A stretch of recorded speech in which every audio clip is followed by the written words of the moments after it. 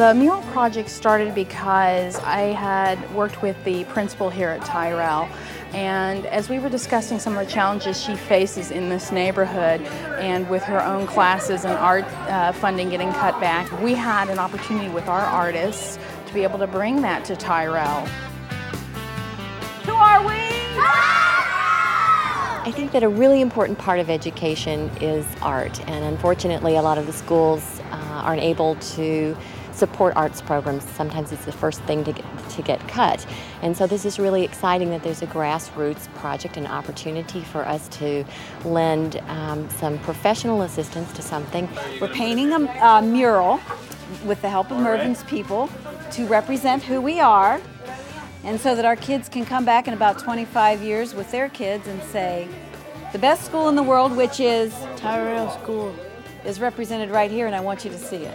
It's been exciting. We had an opportunity at the beginning to either do one big mural as a group effort or giving each square back to the kids and have them completely own a section of the mural, and it seems like that's working out the best. All the kids take a lot of pride in owning their own little square, the mural.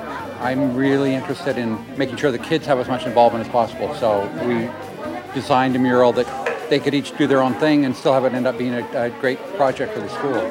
Just so much fun to see the kids just come out and have fun and do something completely, just without boundaries, just something they wanted to do. It's a great project because one, we have a technology service that came out and primed the wall. Then we have an arts group here, which is from Creative Services, with 5 or 6 artists working with over 100 kids to do the art experience part. And then we have another group of people from inventory management to do the color blocking. Well, I think it's fantastic. I mean, the fact that Mervyn has taken initiative to be a partner with Tyrell, the kids seeing adults who are in the working force come out and donate their time was real valuable. I think this is a wonderful opportunity for Mervyns to donate time back to the community here in Hayward, so I'm really happy about that. It's really nice to get to do projects that seem to make a difference. I know the school is very excited, the principal is very excited about this project, so it's been great working with her. This is teamwork. I mean, you can see. Kids working together, kids helping each other, and feeling free to express themselves.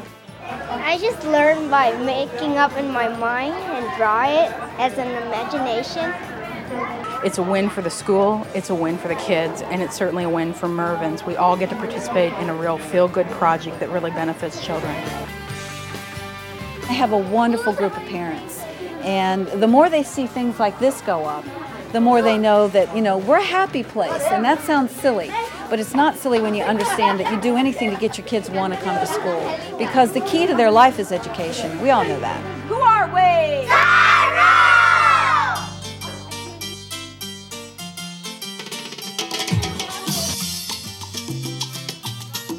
Today we're having a cultural information fair, and the reason that we decided that we want to do that is because we have so many different cultures here right in the neighborhood.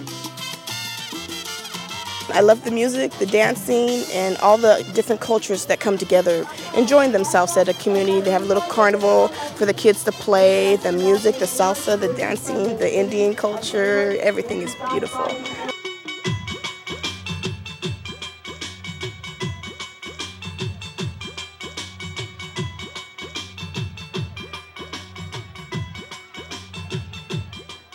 We would like to thank Mervyns and Kimberly and John for the job well done, the beautiful mural that we have right behind us.